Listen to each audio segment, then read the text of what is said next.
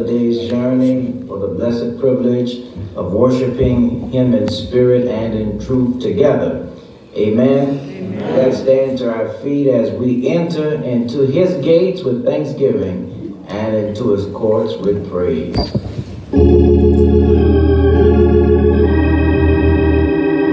Time is filled with swift transition.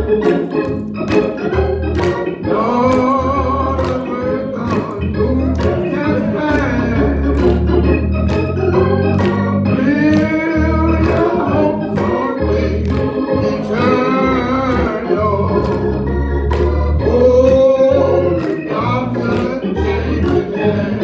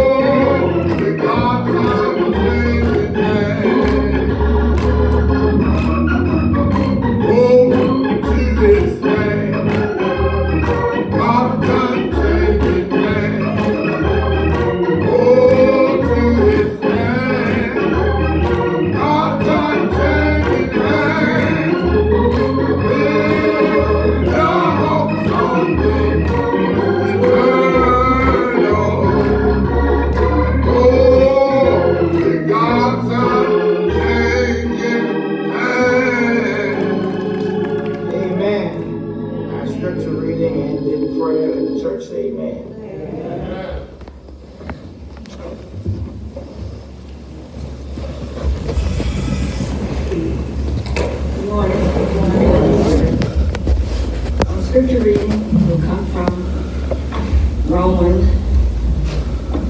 5th chapter, 6 through 11 verses.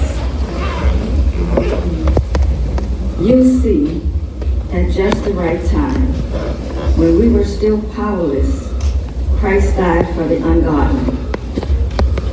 Very rarely will another die for a righteous person. Though for a good person, someone might possibly dare to die. But God demonstrates His own love for us in this. While we were sinners, Christ died for us. Since we have not now been justified by His blood, how much more shall we save from God? Well, through Him. For if, while we were God's enemies, we were reconciled to Him through the death of His Son, how much more, having been reconciled, shall be saved through His life? Not only in this so, but we also bless in God through our Lord Jesus Christ, through whom we have now received recognition. Amen. Amen.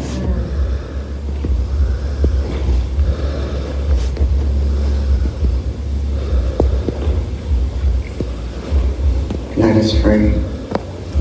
Our Father, which art in heaven, hallowed would be thy holy name. Thy kingdom come. O Lord, let thy will be done on earth as it is already done in heaven. And give us this day, Lord, our daily bread. This day, Lord. And forgive our debt as we forgive our debtors. And lead us not unto temptation, but deliver us from all sin and evil. Lisa. For thou is the kingdom, the power, and the glory of thou forever. Here it is once more in again. One more time, Lord. A few of your own handmaid servants. Lord, come just to say thank you this morning. Thank you, Lord. We thank you, Lord, for watching over us all night last night. Yes. And early this morning, you touched us with the finger of love. And our eyes flew open. Thank you, Jesus. And behold, we saw a brand new day. A day that we had never seen before. And we'll never see again. Lord, we pause today just to say thank you. Thank you. Lord, thank you. Lord, we thank you because you've been so good. You've been so kind. And you've been so merciful to all of us. Lord, you have brought us from a mighty long way. And we pause just to say thank you this morning. Thank you, Lord. Oh, we just want to thank you. We just can't thank you enough. Lord, just have mercy upon us. Have mercy. Thank you. Have mercy upon me, Lord. Lord, I come this morning with a bowed down head. I just want to say thank you because you've been so good to me. Lord, you've been my everything. Right now. I can't do nothing without you, Lord. You is my rock Yeah. in a weary land. Thank you. Oh, thank you, Lord. Thank you. Thank you. Thank you. Oh, you've been it. Lord, I come now. Before I ask for any blessing, dear Lord, I want you to search and research my heart.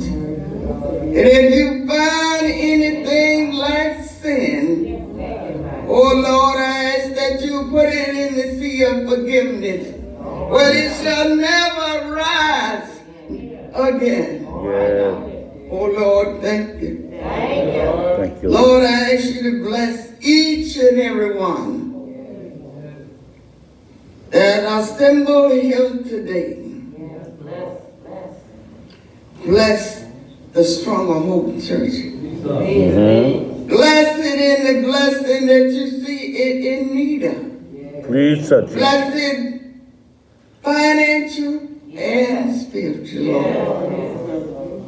Lord, we ask that you remember our pastor this morning, Please touch it. the Reverend Nicholas Calvin Doggone. Touch him, Lord. Touch him.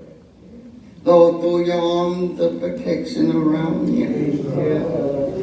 Protect him from all harm, hurt, and danger. Please touch Jesus.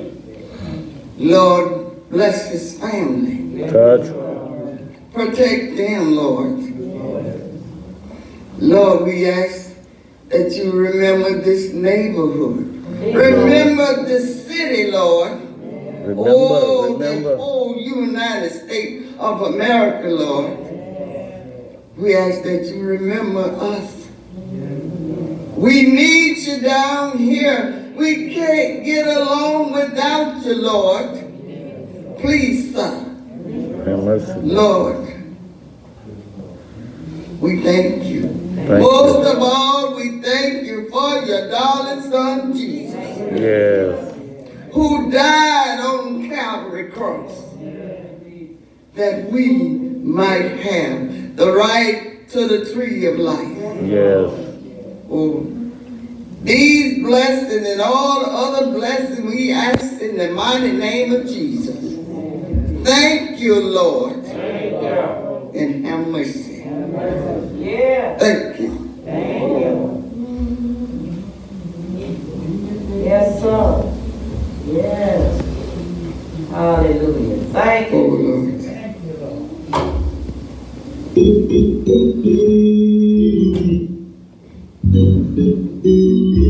Yes.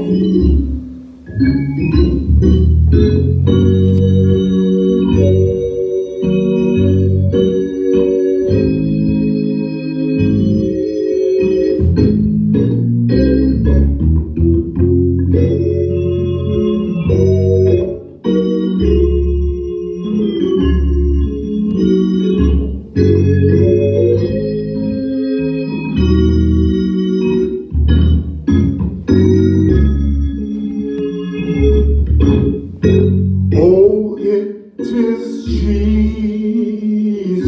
Mama. Yes, it is Jesus. It's Jesus in my soul. For I have touched the hem of his garment, and his love has made me whole. Oh, it is Jesus. Yes, it is Jesus. It's Jesus in my soul. For I have touched the hem of his garment,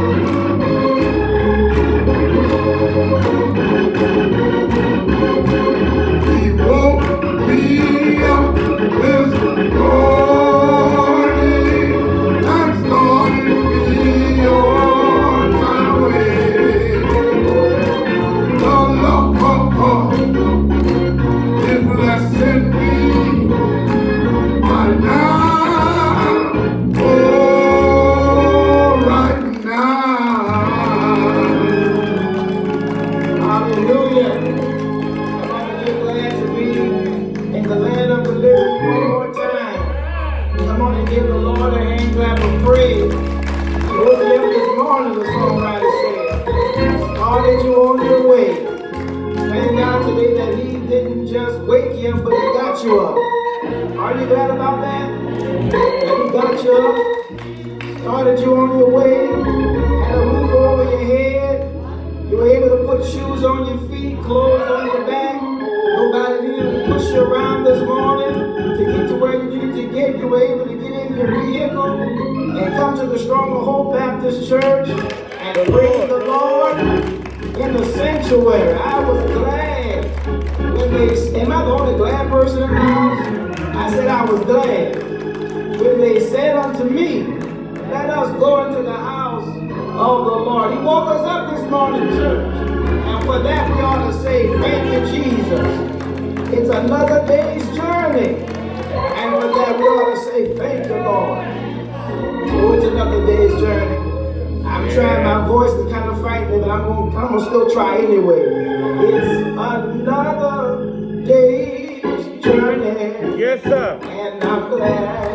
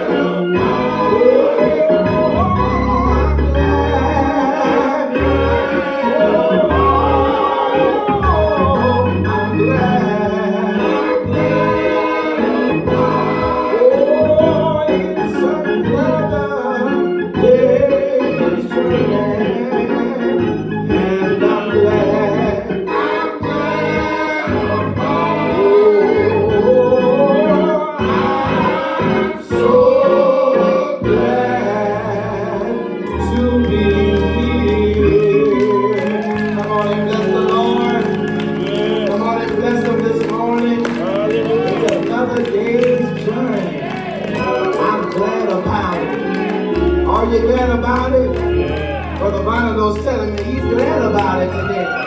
Are you glad that God is your hope? That God has given you another chance. He's giving you another opportunity. And we say he's not the God of a second chance. He's the God of another chance. And another chance. Come on and give him praise.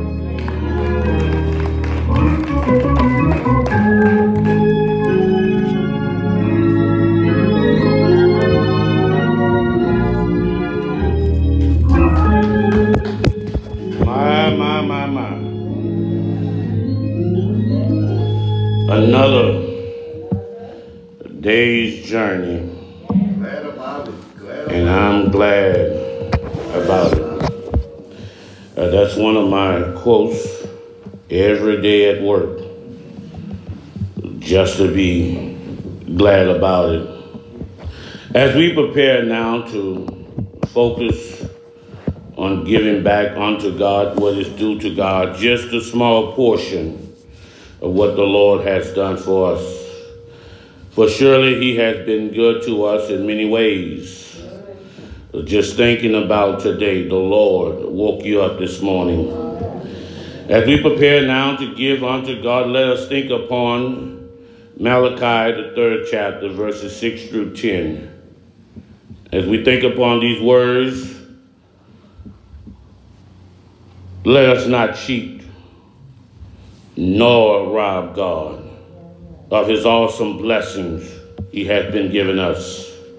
It reads, "For I am the Lord. I do not change. Therefore you are not consumed, O sons of Jacob. Yet from your days of your fathers you have gone away from my ordinance and have not kept them. Return to me, and I will return to you, said the Lord of hosts. But you say, in what ways shall we return? Will a man rob God? Yet you have robbed me. But you say, in what ways have we robbed you? In tithes and offerings. You are cursed with the curse, for you have robbed me, even this whole nation. Bring all the tithes into the storehouse, that there may be food in my house. And try me now in this, said the Lord of hosts, if I will not open you the windows of heaven and pour you out a blessing, such blessing, that there will not be room enough to receive it. As we prepare now on the ways of giving, you can either drop it off here at our physical location on Tuesdays and Thursdays between 11 and 4, or mail it to our post office box using the electronic means of Cash App, $ Stronger Hope, or using Give the Flyer, looking for the church with the lighthouse and our illustrious pastor, the Stronger Hope Baptist Church.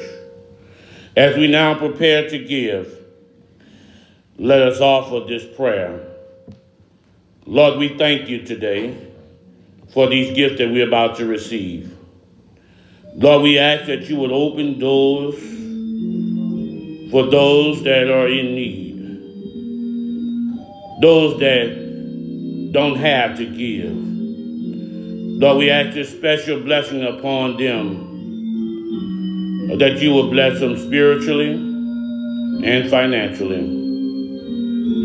For those of us that have it to give,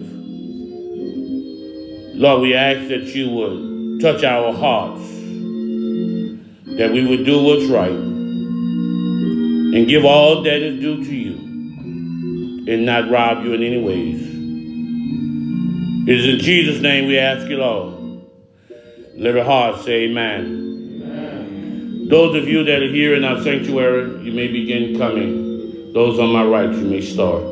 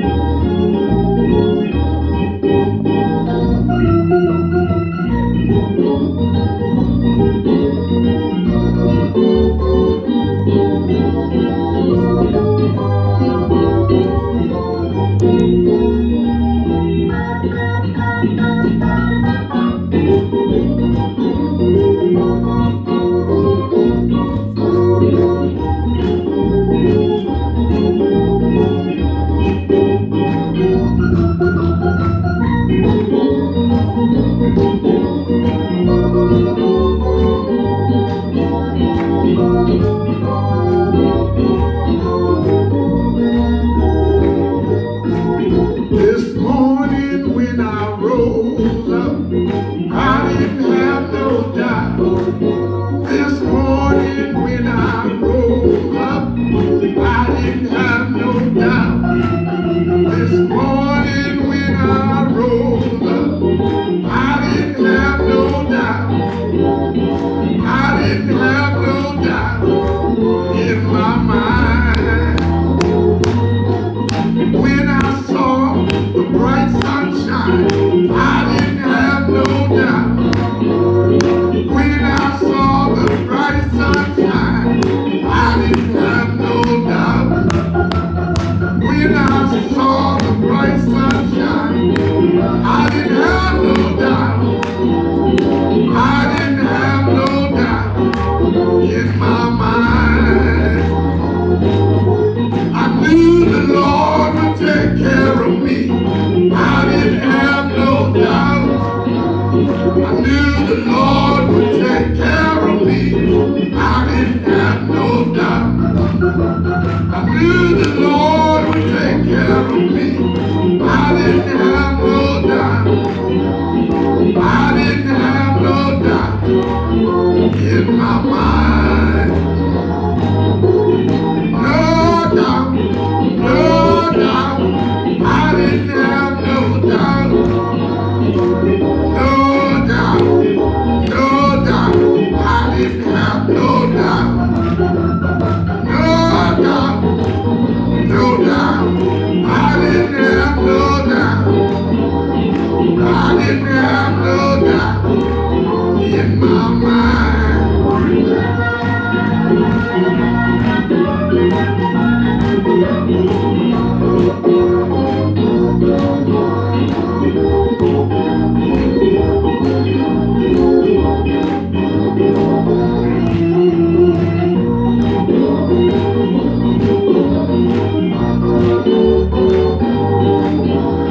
I didn't have no doubt in my mind. Amen. No doubt. Reverend Hardy, you know what you were doing this morning. Because when I woke up this morning, I had no doubt the Lord was going to take care of me.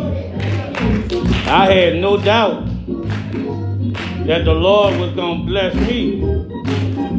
No doubt, no doubt.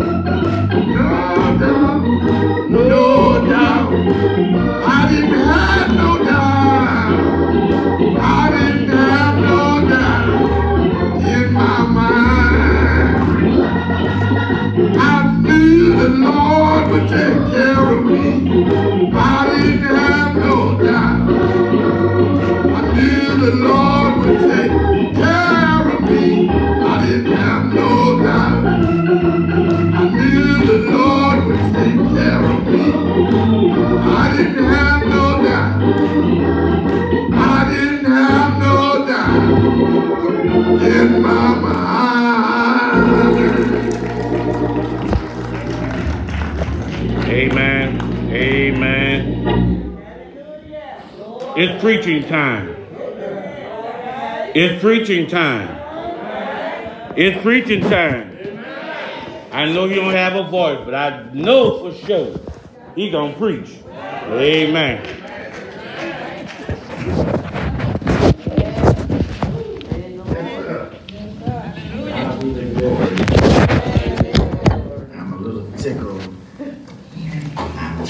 give God the glory. But I can't stop looking at Ryan. And how he's praising God.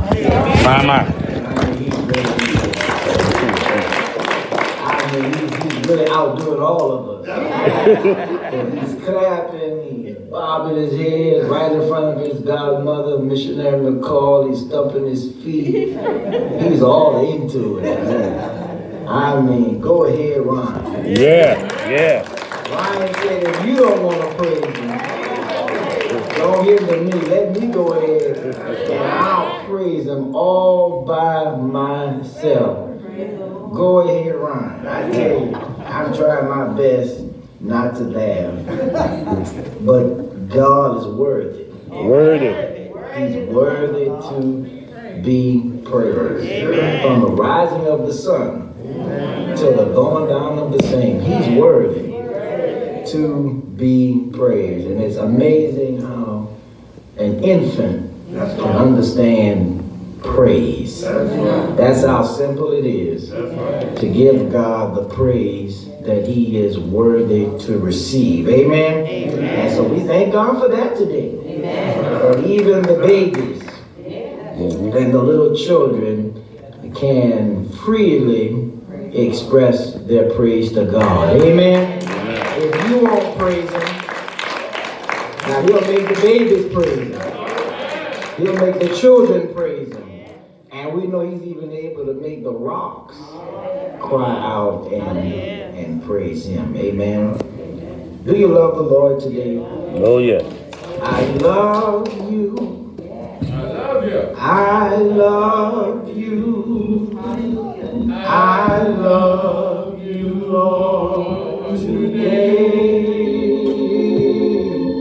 Because you cared for me in such a special way. That's why I praise you. I lift you up and I magnify your name. Oh, that's why my heart is filled with praise. My heart, my mind, my soul, my heart, my mind, my soul belongs to you. You paid the price for me. Yes. Way back on Calvary. That's why I praise you. I lift you up. I lift you up. And I magnify your name. Oh, that's why my heart is filled with praise. Come on, one more time. My heart, my mind, my soul, my heart, my mind, my soul belongs to you. You paid the price for me. You paid the price for me. Way back on Calvary. That's why I praise you. I lift you up. I lift you up. And I magnify your name. Oh, that's why my heart is filled with praise. Oh, that's why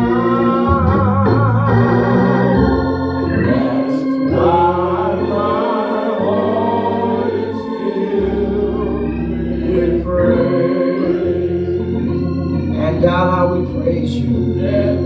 For you are worthy to receive all praise, all honor, you took upon yourself the sins of the entire world. Yes. And you alone were wounded for our transgressions, bruised for our iniquities.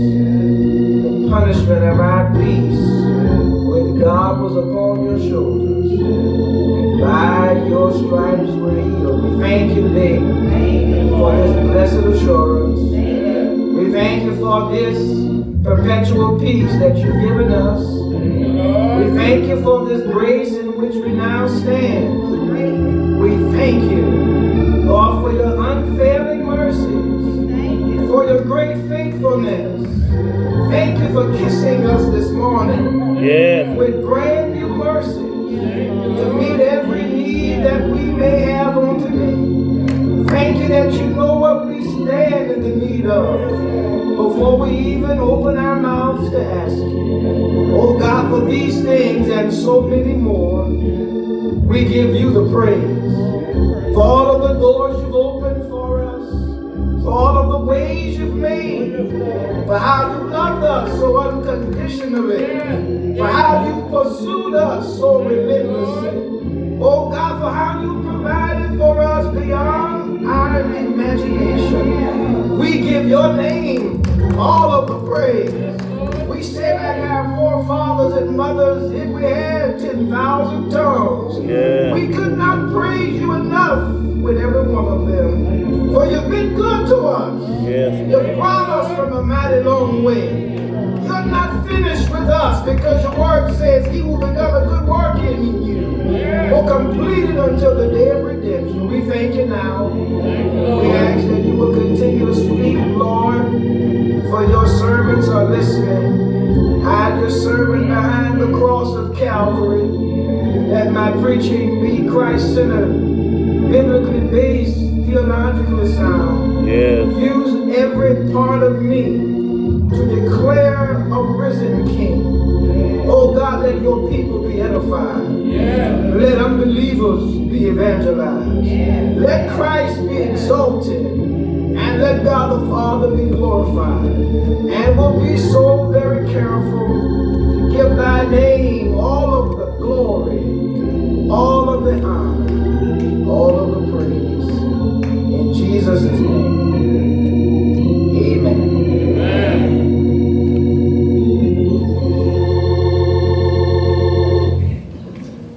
I'm always looking forward to this time of the year.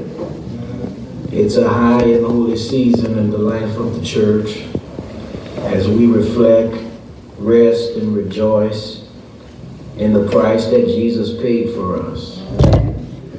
He paid it all. And we thank God that we can stress and emphasize the death, burial, and resurrection of Jesus. So every year I endeavor with the Lord's strength to exegetically escort you on a road trip. A gospel road trip. A gospel journey. Luke says that around this time Jesus steadfastly set his face for Jerusalem.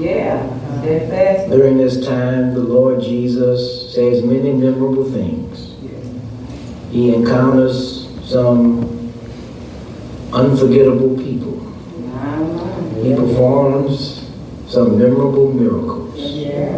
All of this happens on his journey to Jerusalem. And I've tried my best through the few years to stress that during this time we're on a journey to Jerusalem. We're on a road to resurrection. And that road to resurrection must cut through a hill called Calvary. You cannot get to an empty tomb before you spend time at a hill called Calvary. And so this year I've made it my aim to preach from a series entitled Scenes Surrounding the Savior's Cross. scene surrounding the Savior's cross. With that in mind, I want to look at another scene surrounding the Savior's cross.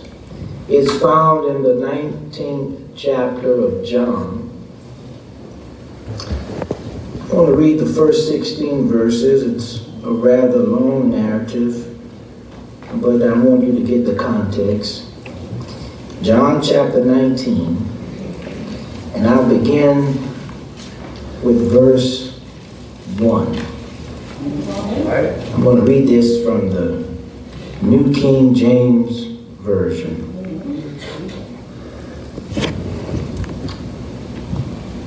Listen to how this reads. So then Pilate took Jesus and scourged him. And the soldiers twisted a crown of thorns and put it on his head. And they put on him a purple robe. Then they said, "Hail, King of the Jews." And they struck him with their hands. Pilate then went out again and said to them, "Behold, I am bringing him out to you, that you may know that I find no fault in him." And then Jesus came out, wearing the crown of thorns and the purple robe, and Pilate said to them, "Behold the man." Therefore, when the chief priests and officers saw him, they cried out, saying, "Crucify him, crucify him." Pilate said to them, "You take him and crucify him, for I find no fault in him." The Jews answered him, "We have a law, and according to our law he ought to die, because he made himself the Son of God." Oh, God. Therefore, when Pilate heard that saying, he was the more afraid, and went again into the praetorium and said to Jesus, "Where are you from?" But Jesus gave him no answer. Then Pilate said to him, "Are you not speaking to me? Do you not know that I have power to crucify you and power to release you?" Jesus answered, "You could have no power at all against me unless it had been given you from above. Therefore, the one who delivered me to you has the greater sin." From then on, Pilate sought to release him. But the Jews cried out, saying, "If you let this man go, you are not Caesar's friend. Whoever makes himself a king speaks against Caesar." When Pilate therefore heard that saying, he brought Jesus out and sat down in the judgment seat in a place that is called the Pavement, but in Hebrew, Gabbatha. Now it was the preparation day of the Passover, and about the 6th hour. And he said to the Jews, "Behold your king." But they cried out, "Away with him! Away with him! Crucify him!" Pilate said to them, "Shall I crucify your king?" Chief priests answered, "We have no king but Caesar." And he delivered him to them to be crucified. Then they took Jesus and led him away.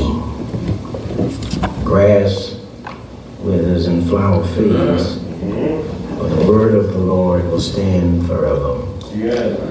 With this section in mind, I want to speak from this subject, the cry for crucifixion. The cry for crucifixion. Do you ever silently consider what the Lord Jesus Christ went through for you? Yeah, right. Do you sometimes, amid the hustle and bustle of our fast-paced world, slow down long enough and seize moments of silence and solitude and think about how obedient to the point of death Jesus was, even the death of the cross? And do those moments of reflection ever cause your soul to shiver, your heart to bleed, especially when the lyrics of that classic hymn come to mind? Was it for crimes that I have done? He groaned upon the tree. Amazing pity, grace unknown, and love beyond degree. Alas and dead, my Savior bleed. Yes, sir. And did my sovereign die? Would he devote that sacred head for such a worm as I? Well, might the sun in darkness hide and shut his glories in, when Christ, the mighty Maker, died for man, the creature's sin. Our text today, John chapter 19, verse 1 to verse 16, is part of a larger narrative that actually begins with John chapter 19 and verse 28. And it concludes with John chapter 19, verse 16. John chapter 18, verse 28 reads as such. Then they led Jesus from Caiaphas to the praetorium, another way of saying Pilate's headquarters. And it was early morning. Oh yes, my brothers and sisters. It is early Friday morning. Before the dew can get a chance to fully dress the grass. Before the sun has a chance to fully rise from its hot chambers. An exhausted, drained Jesus is being led away for another trial. Oh, it's been a tedious, trying Thursday night and Thursday evening for Jesus. Yes, sir. Yes, sir. It's been a tedious, trying Thursday evening for Jesus in the olive press, the Garden of Gethsemane, where he prays that prayer that we're all so familiar with, Father, if it be possible, let this cup pass from me. Oh, yeah. Nevertheless, not what I will, but what you will. It's been a long evening for Jesus in that Garden of Gethsemane, where he prays and sweats great drops of blood in that Garden of Gethsemane, where he's betrayed and arrested. It's also been a tedious, trying Thursday night for Jesus in the house of Caiaphas, the high priest, as the Lord Jesus Christ, the judge of both the righteous and the dead, stands before chief priests and elders and the Sanhedrin council. And while Peter is being tested in the outer courtyard of Caiaphas' house, and consequently denying the Lord Jesus Christ 3 times, Jesus is on trial. He's before the Sanhedrin council, and they've charged him with blasphemy. Yes, sir. Yes, sir. And Matthew, the gospel writer, records for us in the 26th chapter, 66th verse of his account, that they said to Jesus, he is deserving of death. I want you to know today that all of the dark forces of hell heard that statement. He is deserving of death. All of the forces of hell were mobilized and committed to destroy the Lord Jesus through human hands. First Judas, then the Jewish religious leaders, and now on to Pontius Pilate, Roman governor of Judea. Oh, he's deserving of death. And hell is mobilized to destroy Jesus. As our hearts ache over Jesus' agony and anguish at the hands of these human men, we're reminded today of the Lord's hand. We're reminded today of the Father's hand, providentially presiding over it all. And you know what the good news today is? That Jesus knew this. He knew that his enemies were destined to play their part. But he also knew that the Father owned the script. Oh, you ought to be glad about that. The divine scheme of humanity's salvation through Christ was already settled in heaven. And Jesus knew this. In Matthew chapter 20, verse 17 to verse 19, the Lord Jesus predicted his death and resurrection for the third and final time. Matthew tells us, while Jesus was going up to Jerusalem, he took those 12 selfish disciples aside, and he said to them, on the way, we are going up to Jerusalem, and the Son of Man will be handed over to the chief priests and scribes, and they will condemn him to death. And then they will hand him over to the Gentiles to be mocked and flogged and crucified. And on the third day, he will be raised. Oh, Jesus knew all of this. And it is with a steady, determined beat. The Lord Jesus never flinched in the face of death as he draws nearer and nearer to Calvary. Oh, let me share the story with you today. Do you ever meditate on what Jesus went through for you? And are you glad, my brothers and sisters, that although he was handed over to crucifixion by human hands, the Father's hand was providentially presiding over it all. Oh yes, Judas handed him over to the religious leaders. Oh yes, the religious leaders handed him over to Pilate. And Pilate handed him over to Herod, and then Herod handed him back over to Pilate. And with all of the hands on Jesus' trial, it is God the Father's hand that presides over it all. You ought to be glad about that today. That God the Father is eternally invested in what goes on in your life down here on earth. He never turns his back. He never closes his eyes. He is concerned about what you and I go through. John said in John chapter 18 and verse 32, and it was early morning. What is it? It was early morning. Matthew echoes that same sequence of events in his gospel account. When you look at Matthew chapter 27, verse 1 and verse 2, even Matthew says that. Matthew says, when morning came, all of the chief priests and the elders of the people conferred together. Or they colluded together. They conspired together against Jesus in order to bring about his death. Matthew says they bound Jesus, led him away, and handed him over to Pilate, the governor. Can you see Jesus?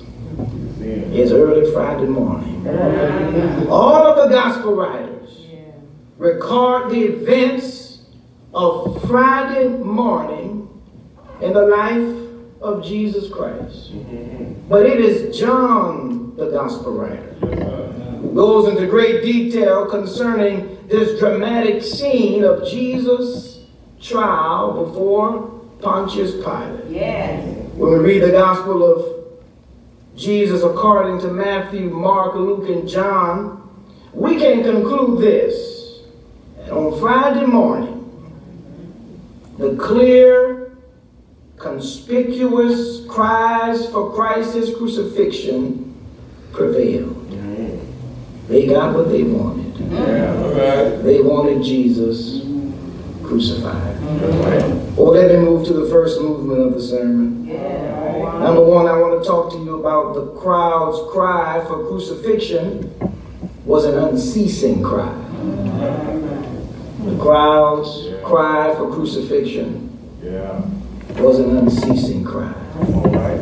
In the first scene, John chapter 18, verse 29 to verse 32, Pilate tries to evade his responsibility by telling the Jewish religious leaders to judge Jesus according to their law.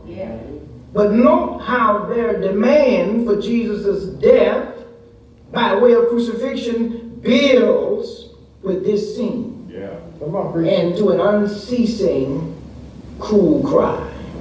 Do you see them? Pilate has yet to even give the verdict. And they have said to Pilate, it is not lawful for us to put anyone to death. Now they could have stoned Jesus to death if they wanted, according to their law, but only the Romans had that kind of power to execute capital punishment in the form of crucifixion. If they wanted Jesus dead, they could have stoned him. They wanted him to experience a certain kind of death. They wanted capital punishment. But in the divine scheme of things, God was providentially orchestrating Jesus' death by way of crucifixion. And Jesus knew this. John chapter 3 and verse 14, Jesus says, and as Moses lifted up the serpent in the wilderness, even so must the Son of Man be lifted up. Oh, Jesus knew this. He knew that he would not die by being stoned to death. He knew that one day he would be lifted up. In John chapter 8 and verse 28, John tells us, then Jesus said to them, when you lift up the Son of Man, then you will know that I am he. And that I do nothing of myself, but as my Father taught me, I speak these things. Jesus knew that he would die by being lifted up. In John chapter 12, verse 32 to verse 33, he says, and I, if I am lifted up from the earth, will draw all peoples to myself. He said that signifying the death that he would die. The cry for death through crucifixion demanded by the Jewish leaders was still in fulfillment of God's plan. Oh, the songwriter reminds us today how to reach the masses. Men of every birth. For an answer, Jesus gave the key. And I, if I be lifted up from the earth, will draw all men unto me. Lift them up, church. Lift them up. Still he speaks from eternity. And I, if I be lifted up from the earth, will draw all men unto me. He's given us the answer and the key to reach men, women, boys, and girls all across this globe. He was lifted up. These Jews preferred that Jesus would die by crucifixion. They wanted him to experience the crucible of crucifixion. They preferred that his experience with death would be in the most degrading way, in the most humiliating way, in the most horrifying way. They wanted Jesus to experience a criminal's death, a death that was fit for slaves and the worst of criminals who were guilty of treason and sedition. And this crowd's cry for crucifixion was unceasing. I want you to see that today. It was an unceasing cry. Oh yes, if your Bible is open today, given the 8 movements. Did you hear that? 8? The 8 movements of Pilate between Jesus and the people. Over and over again. Throughout this scene of Jesus standing before Pilate, we observe that Pilate is indecisive. The text tells us that Pilate is uncertain. He really doesn't know how to handle this Jesus. We notice that Pilate is wavering, vacillating, if you will, back and forth. And that's what he does. He goes back and forth. Back and forth. Inside of the headquarters to talk with Jesus. After he's talked with Jesus, he goes outside of the headquarters to talk with the crowd. We'll see those 8 movements of Pilate. Movement number 1, right there in our text. John chapter 18, verse 29 to verse 32. He's talking to the crowd. The text says Pilate went out to them. Notice that second movement by Pilate. It's right there in the 18th chapter of John, verse 33 to verse 38. He's talking to Jesus now. The text says Pilate entered the praetorium again. Called Jesus and said to him, "Are you the king of the Jews?" Notice that third movement by Pilate. It's right there in the 18th chapter, verse 38 to verse 40. If you don't mind me walking the text a bit. Go ahead, son. Now we notice Pilate talking with the people again. The Bible says he went out again to the Jews and said to him, "I find no fault in him at all." Notice the movement of Pilate the fourth time. Right there in the 19th chapter, verse 1 to verse 3, he's back with Jesus again. And this time he has Jesus flogged. He has him whipped. But then notice the fifth movement of Pilate is there in verses 4 to verse 7 of chapter 19. He's back again, talking with the people, trying to evade his responsibility, maybe perhaps trying to see if they'll compromise. The text says Pilate then went out again and said to them, "I find no fault in him." Notice the sixth movement of Pilate. It's right there in verse 8 to verse 11. He's back again talking to Jesus. So superstitious of a person, he's trying to investigate the possibility of Jesus being this supernatural being. Pilate was all the more afraid of Jesus. Said to Jesus, "Where are you from?" Notice the seventh movement of Pilate. I'm just a gospel storyteller. Go ahead now. Trying to tell the story as it is. Notice that seventh movement of Pilate in the text in verse 12. He's back again to the people, trying to release Jesus, trying to dismiss the case. But the people won't have it. Then notice Pilate's eighth movement, his eighth back and forth movement between Jesus and the crowd. And on this eighth movement now, Pilate sits down in the seat of judgment, gives his verdict of crucifixion. These are some unwavering moments of Pilate. These are some unwavering movements for Pilate. But his unwavering movements could not stop the crowd's unceasing cry for crucifixion. Will you note today there are 3 cries? Will you note that in the text? 3 cries throughout this narrative. In John chapter 19, verse 6, they cried out. In John chapter 19, verse 12, they cried out. In John chapter 19, verse 15, they cried out. And deep down in Pilate's heart, he knows that Jesus is an innocent man. Deep down in his core, he knows that Jesus is not guilty, and he knows that Jesus is not deserving of death. Hence the reason why he keeps going back and forth between Jesus and the Jewish people. Here's the reason why Pilate tells them more than once, I find no fault in Jesus. Oh, if Pilate only had courage that day.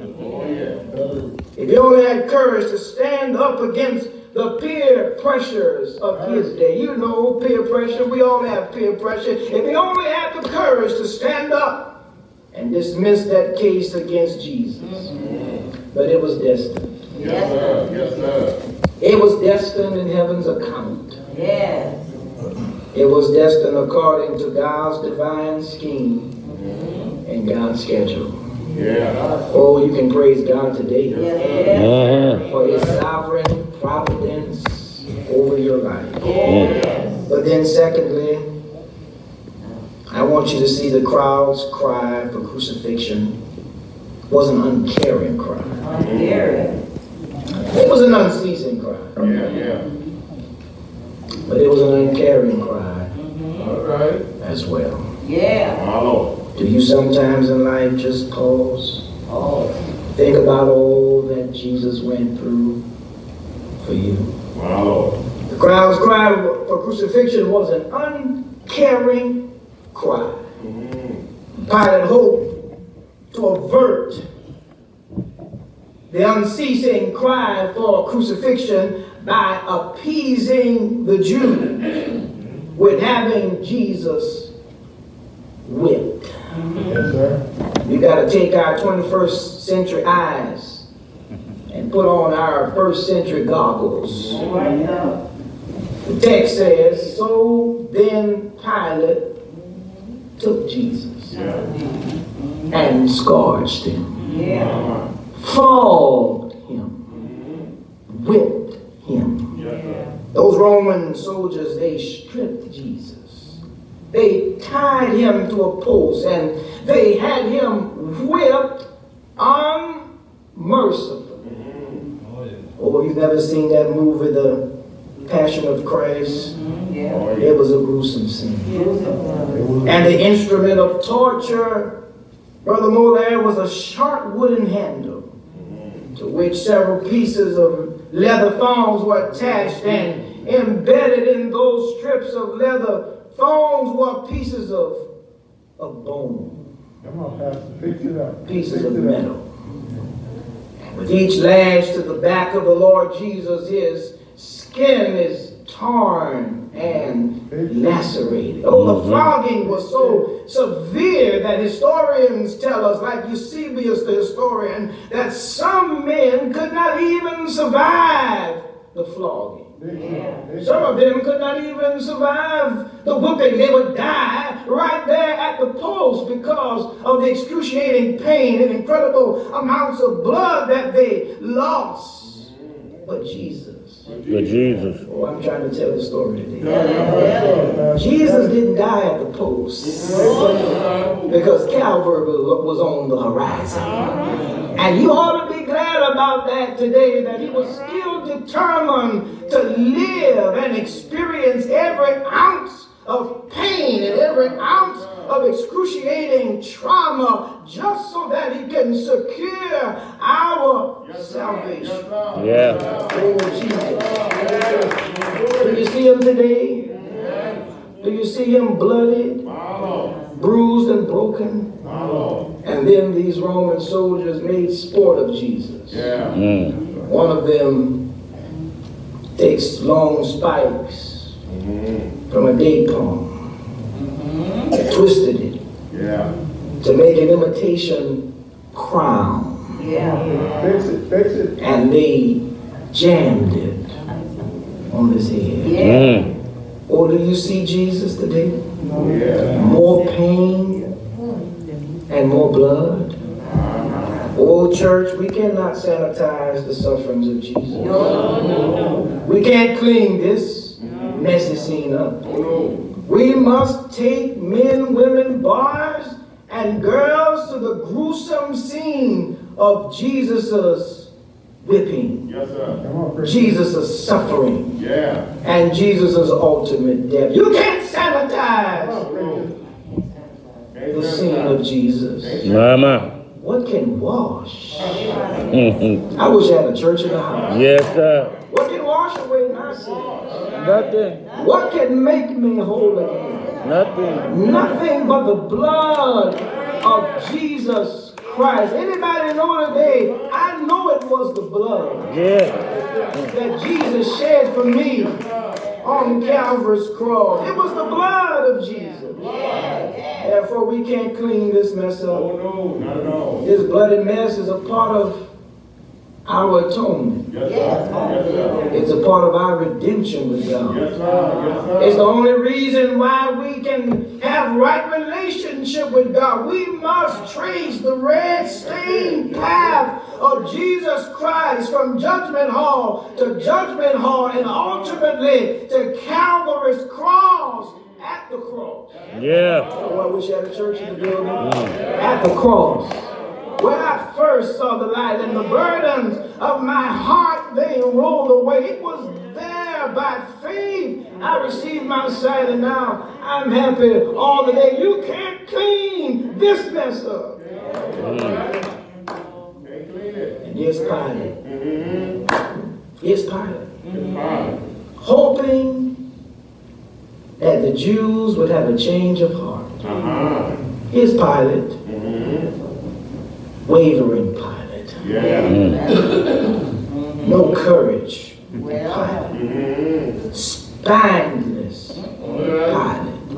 Hungry and lustful for political power Pilate, because he knows that if word gets back to Tiberius Caesar, he can be out of a job. And here's Pilate, hoping deep down in his heart that the Jews would have mercy on Jesus. That's why he presents Jesus beaten. That's why he has Jesus presented bloodied and bruised. Perhaps when they see a bloodied, bruised, beaten Jesus, they'll change their mind. Will the Jews care for Jesus? After seeing him beaten, bloodied and bruised, would they have sympathy on the Savior? Pilate sarcastically says, I'm almost at the end of the text, Pilate sarcastically says, behold the man. Look at him. Verse 6 says, therefore when the chief priests and officers saw him, they cried out saying, crucify him. Crucify him. Oh, can you see the scene today? They were not moved with compassion. They were moved instead with more cruelty and callousness. In fact, not an ounce of compassion filled their hearts when they saw Jesus. He came to his own, John says, and his own received him not. Oh, beloved, towards the end, they reject Jesus. They reject Jesus. When you read this narrative, they reject Jesus and God as their one and only King by standing up and pledging their allegiance to Caesar. Verse 16 says, then he, Pilate, handed him over to be crucified. And they took Jesus and they led him away. Old church, we're on the road to resurrection. We're on a journey to Jerusalem. So much emphasis is placed on this season of Lent, where people give up and make sacrifices of different things. But we've got to remember Jesus went through so much for us. He died for us. Oh, I know Good Friday is on the way. I know Holy Week is on the way, but we can't ever stop talking about the fact that one Friday he died. Oh, that's why I love when the Black Baptist preacher and pastor says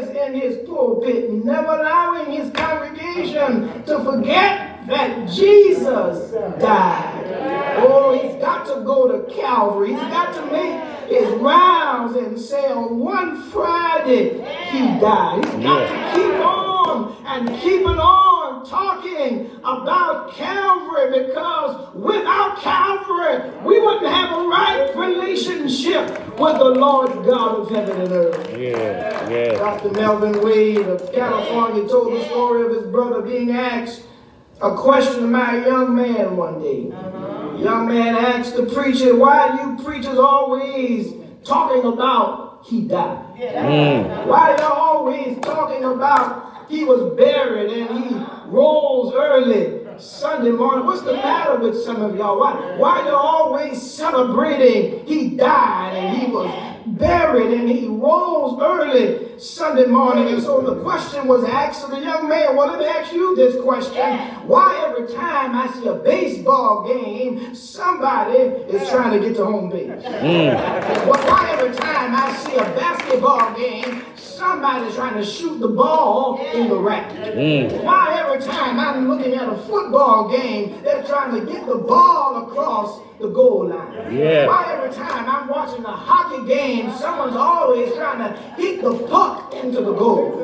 Why every time I see Tiger Woods, he's trying to get that little white ball into the hole? And the young man told the preacher, "Well, it's easy, preacher. That's how you win the game." The preacher looked at the young man and he said, "You know what, young brother?" He says, "We know why we're always talking about the same thing. You want to know why we're always saying he died and he was buried and he got up from the grave? Is because that's how we win the game." They put an old rugged cross on his shoulders. They marched him onto a hill called Calvary.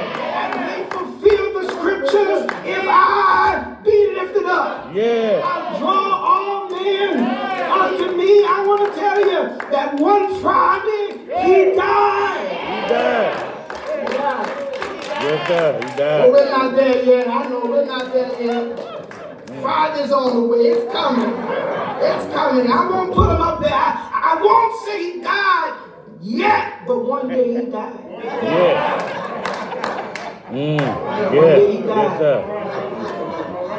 He died. And we can't stop talking about Jesus going to Calvary. And you know the story. You know the story, don't you?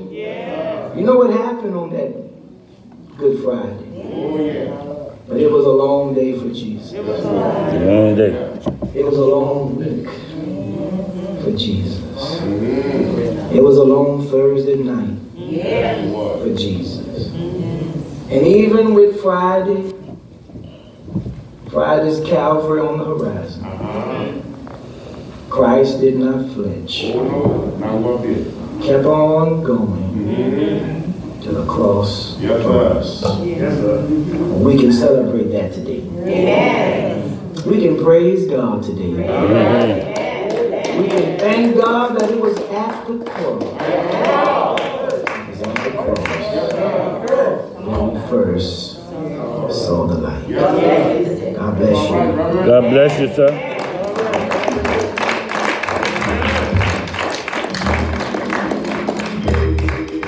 All right, preacher. All right. Yeah.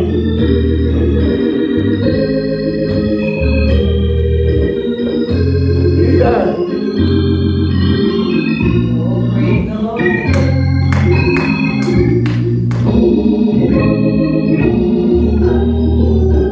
You got it, strong. You got it.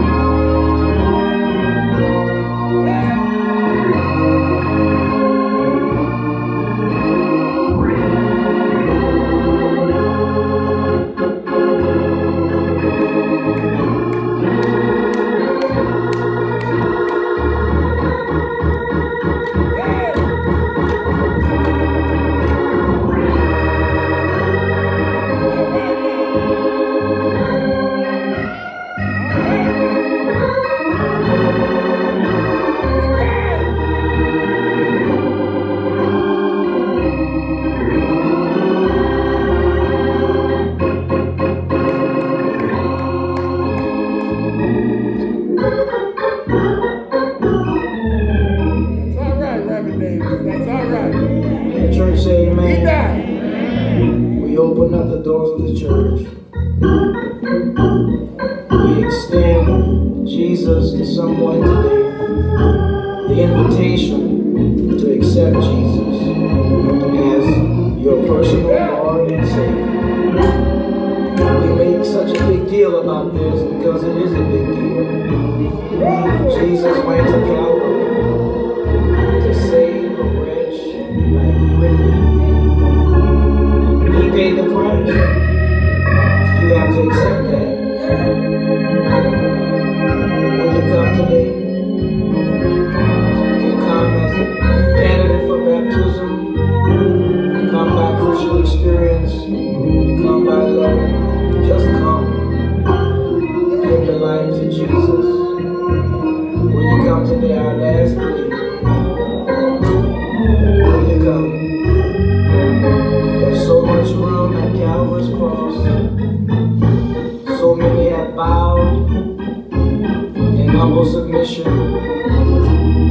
Open their mouths and confess Jesus as Lord and Savior there. It is only at Calvary where we see the love of God demonstrated for us. And while we were yet sinners, Christ died for us. Will you come today?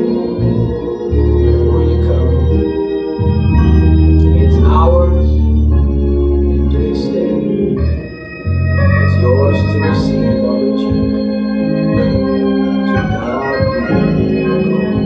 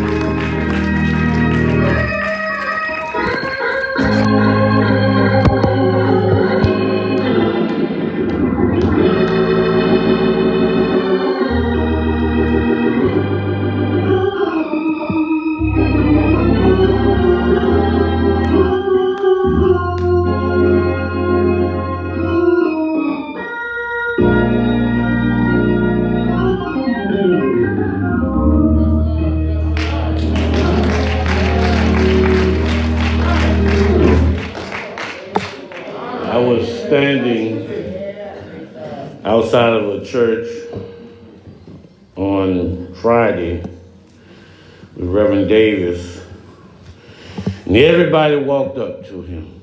The professor,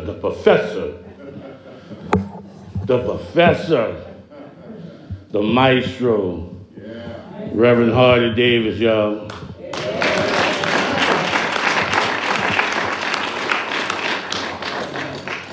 And did not our pastor preach without a voice?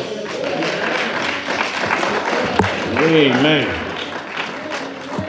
Amen. And we had a visitor in the sanctuary that got a little bit of the spirit too. Some of y'all gonna catch that later. There was a lizard that was running through the church. He would move and he stopped when he heard pastor say something. Then when pastor got a little quiet, he moved some more. Amen. You touched the lizard, Pastor. Amen. Amen. Laughter is good for the soul. Amen. Amen. We are so happy today. The best tow truck driver in America is here today celebrating his birthday. Brother Fred Wilson, y'all.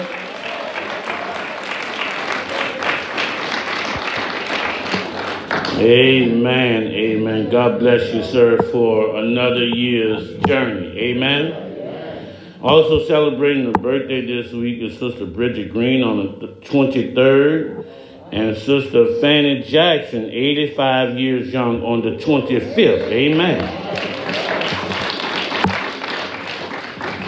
Amen. I believe Pastor mentioned more about this. Well, Pastor is on the road Sunday. Amen. Heading back to his home church. He is coming back. Amen. If I got to drive out there myself, he'll be back. Amen. Preaching for their church's anniversary, Pastor Joel Green is the pastor. Amen. They have a host of preachers preaching on the 24th. Pastor Mediate Derwan is preaching, and Pastor Kevin Jenkins will be preaching on the 25th, and Pastor will close it out in Pottsville, Louisiana. I got it right this time. Amen. Amen. Let the church say amen again. Amen. God bless you again, sir, for that message. And we are praying for your strength. Amen. Amen. Let's receive our pastor once again. Amen.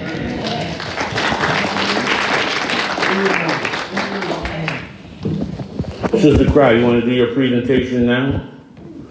Amen.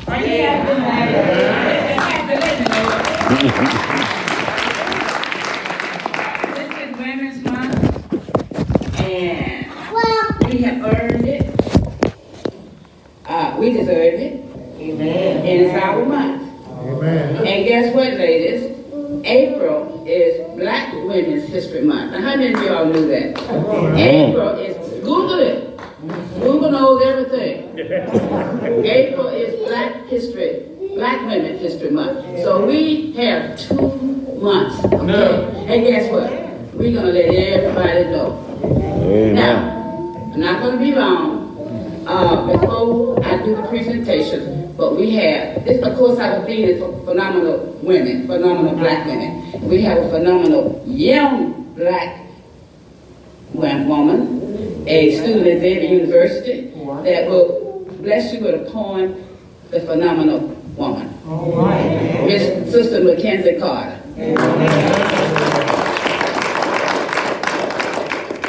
Good afternoon. Good afternoon. Phenomenal Woman by Maya Angelou. Pretty women wonder where my secret lies. I'm not cute or built to suit a fashion model size. But when I start to tell them, they think I'm telling lies. I say, it's in the reach of my arms, the span of my hips, the stride of my step, the curl of my lips. I'm a woman, phenomenal woman, that's me. I walk into a room just as cool as you please. Into a man, the fellows stand or fall down on their knees. Then they swarm around me, a hive of honeybees. I say, it's the fire in my eyes, and the flash of my teeth, the swing in my waist, and the joy in my feet. I'm a woman, phenomenal woman, that's me. Men themselves have wondered what they see in me. They try so much, but they can't touch my inner mystery. When I try to show them, they say they still can't see. I say, it's in the arch of my back, the sun of my smile, the ride of my breast, the grace of my style. I'm a woman, phenomenal woman, that's me. Now you understand just why my head's not bowed. I don't shout or jump about or have to talk real loud. When you see me passing, it ought to make you proud. I say, it's in the click of my heels, the bend of my hair, the palm of my hand, the need for my care, because I'm a woman, phenomenal woman. That's me. Thank you. Amen.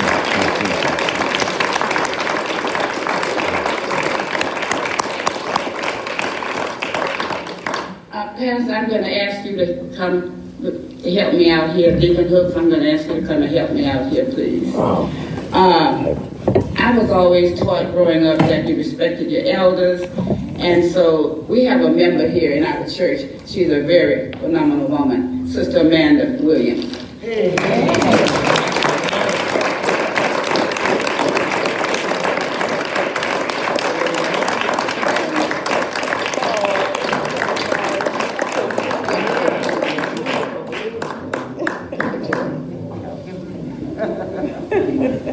Oh, she's coming? Oh, she's coming.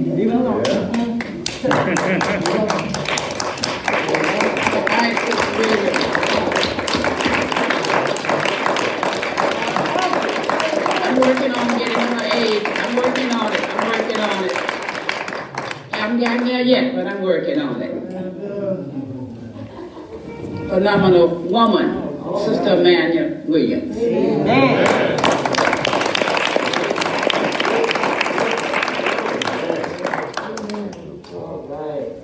God bless you. That's good.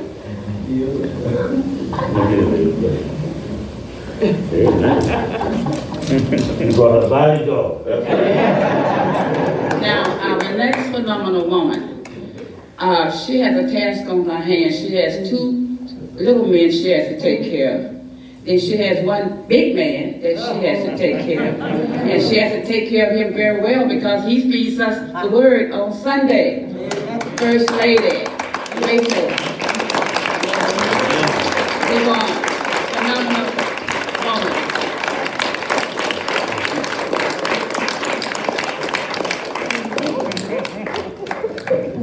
She's escorted also.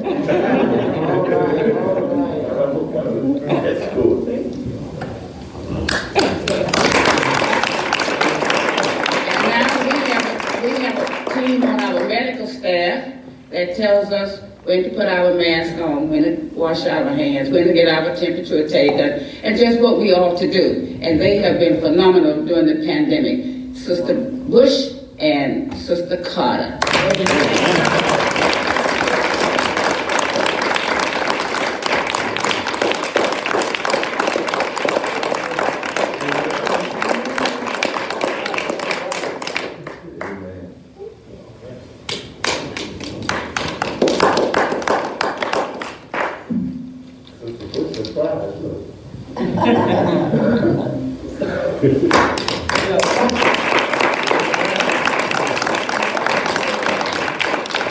And now if you need your tax papers, this phenomenal woman will get them ready for you. I always wait till the last minute, but she'll get mine ready. Sister Etta Jackson.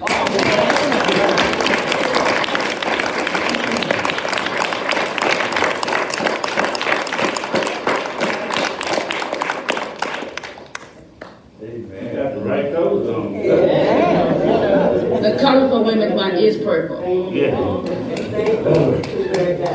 And thank you for the bulletin board. Please look at the bulletin board outside. You see these phenomenal women outside. Dorothy May Taylor's out there. Oretha Castle Haley. Matter of fact, that became a teaching lesson for me at school last week because the young children didn't know anything about that. Yes. So now, if fruit will cure cancer, I'm healed because there's this phenomenal woman that makes sure that I have bananas and grapes every day since I was diagnosed with cancer. So I'm healed already. Come on down, Sister Betty Carter. Every week I have grapes and bananas. I put them off my grocery list because she makes sure that I have it. So I'm healed from cancer already.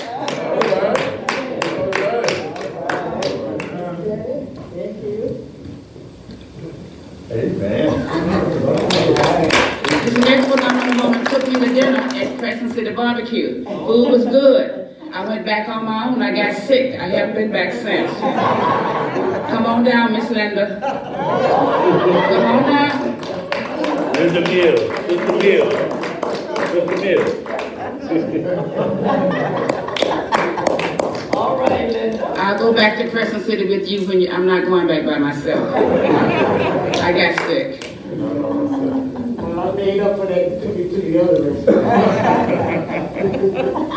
All right.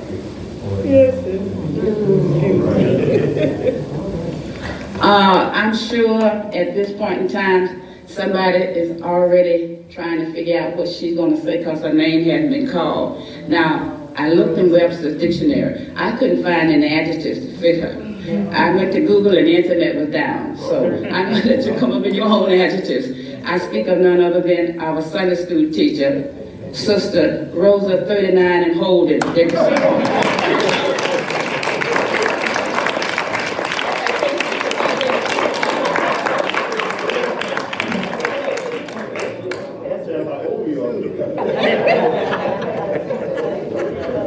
I don't know about you all, but I am about tired of hearing 39 and holding. I've been hearing that since 1975, I believe it's 76. I'm kind of tired of hearing that. And she's not a member of our church, but she is a member of our church family. She has to take very good care of this man for him to play that organ like that.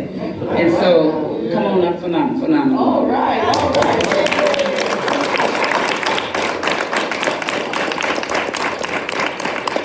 Keep on taking care of him so he can keep on playing like that.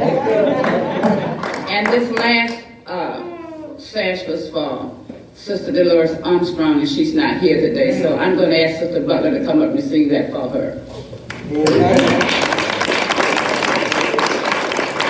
Every time she speaks, she inspires me. Amen. Now, men, don't get jealous because June is your month. And we ladies will make sure that you are recognized. Thank you very much.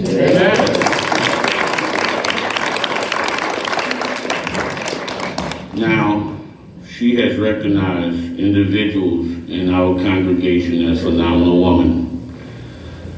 She is phenomenal herself. Let's give it up to Sister Sylvia Crawford.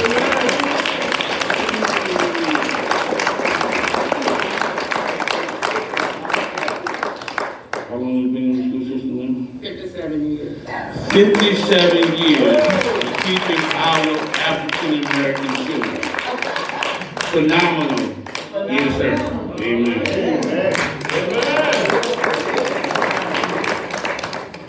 That's a long time.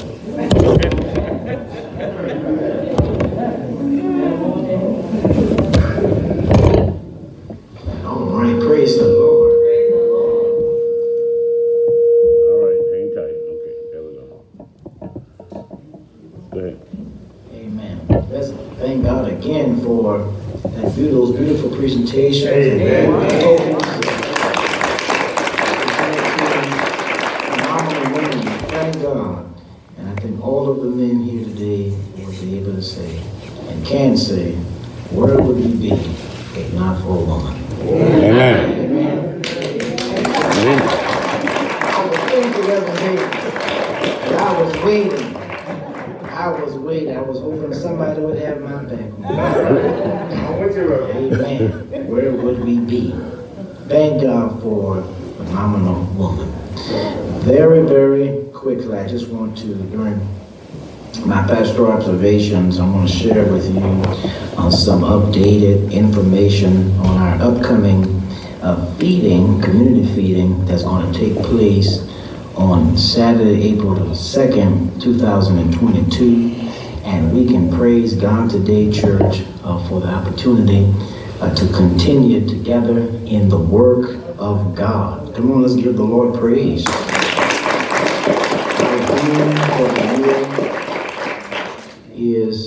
continue. In one another church, continuing the work and will of God together. And so connecting constantly our church with community by demonstrating the love of Christ, by just simply meeting the basic need for food is an opportunity to give God glory. Jesus said, and I know you know what he said, when I was hungry, you fed me. And as Jesus had compassion on people, we've got to keep on having compassion as well by just feeding people. And so we thank God for those opportunities that come our way to do what Jesus did. And so I was making sure I made some notes because I didn't want to forget everything or anything really. Deacon Hooks, just do me one favor and go ahead and click the mute button on Facebook. I don't want all of our information on Facebook.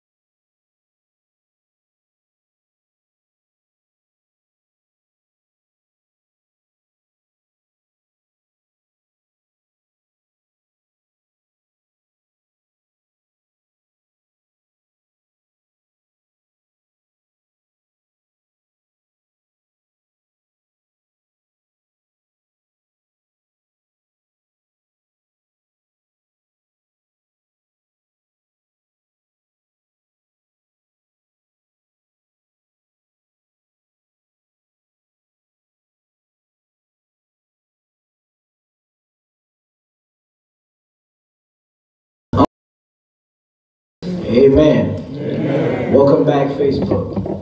Amen. Are there anything else? It is so good to see all of you here today. Come on, give yourselves some love. Show yourselves some love.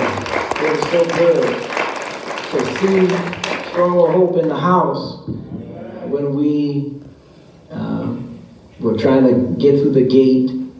You know, sometimes my gate has its own mind. And I said, Rachel said, just let me out right here. I said, I'm going to get out. I said, because 10 minutes come past before this gate opens. And Rachel said, March. She said, look at the parking lot, babe. We got some people today. I said, well, okay, well, praise the Lord. I wasn't thinking about that, but as soon as I came in, I saw members. Praise God for your presence today. Thank you for being here tonight. Thank you for being here today and worshiping God in the sanctuary. And of course, we thank God for those who are on Facebook and those who are on conference call. God has truly been good to us in so many, many ways. Well, if there's nothing else to be said or done, let us all stand to our feet. Thank you, Reverend Davis, as always, for helping usher us into the presence of God. Thank you so much. Let's look to God, our help and our strength. Now unto him who is able to keep you from falling and to present you faultless before the presence of his glory with exceeding joy. To the only wise God, our Savior, be glory and majesty, dominion and power, both now and forever. Let all of God's people say,